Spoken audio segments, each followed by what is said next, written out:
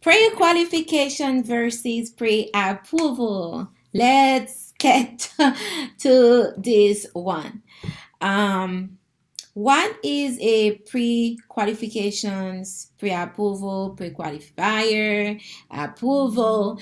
It's all the same. I would say it's all the same terms, but it's just different. The process is a little bit different. So my name is Rose. I am a realtor in the state of Texas. Welcome to my YouTube channel. In this video, let's talk about it. My dog is making so much noise today. I don't know why. Come on, come on, come right in. All right. So I am going to talk while I hold my dog because he refused to let me do this today. So let's talk about a pre-qualification. A pre-qualification is when you are in the process of buying a home, you decided, okay, I'm going to talk to a lender to see how much home I can buy.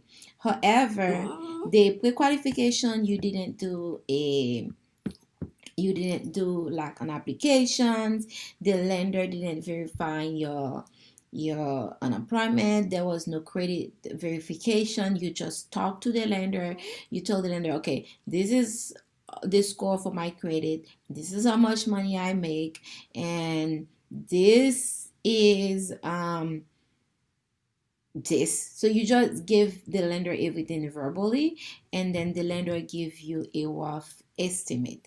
That's a pre-qualification, and based on that pre-qualification, some lender will give you a letter. That's a pre-qualification letter that the lender talked to you, and all the informations you gave were verbally, but nothing was verified. A pre-qualifier or ever or pre-approval, if you want to call it like that, or approval later, you do a application. So you go in the lender's website, you fill out your applications, the lender verify your credit. Some lender might charge you a $50 to verify your credit score, some lender may not. And then you sent your bank statement showing that you have proof for your down payment, and you send out your pay stub showing that you are at your job steadily, you are a W-2, and then you sent out the unemployment verifications. So the lender has done everything, verifying your credit, verifying income, assets, and your debt income ratio. And based on those information, and the lender come back and say, okay, Mrs. So and so, you are approved or pre-approved for X amount. Let's say if it was 200, you are approved for 200. If it was a million, you are approved for a million. And then the lender will give you a letter that says you are pre-qualified for a 30-year loan with this amount. And then if you are doing FHA, you'll say FHA. If you are doing conventional, and you'll say the ratio, how much is the down payment and how much the loan amount is going to be. And then there is in the lender also will include that your income, your asset, your credit was verified. With a letter like that in today's market, if you were to send an offer with a letter that says you are qualified, it's like a pre-qualification where you just talk to the lender, versus if you are pre-approved or approved, where the lender has everything listed, that everything has been verified.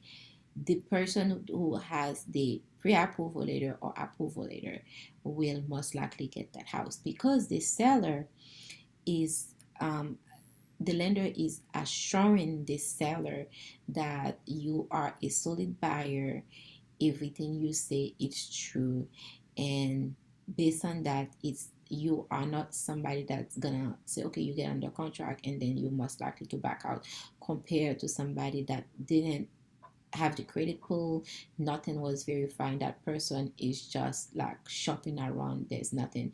And and the one thing also, even if your um, interest rate is not yet secure, the lender can tell you, okay, based on this information, here's the market value, but if your since your credit is the X amount, this is how much point you can get down. If they want to do discount point, they can tell you, okay, we'll give you discount point.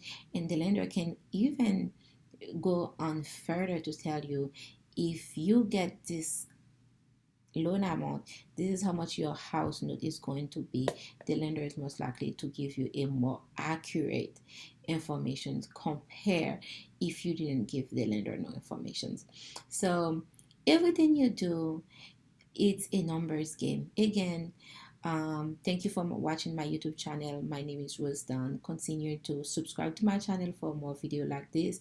And if you want more educational video, I have more video about the market area where you want to buy. You can watch those video.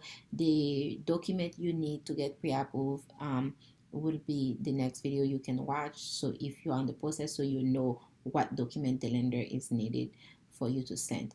Again, everything is a numbers game, so trying to do everything right, this way you will reduce your stress on how you do things.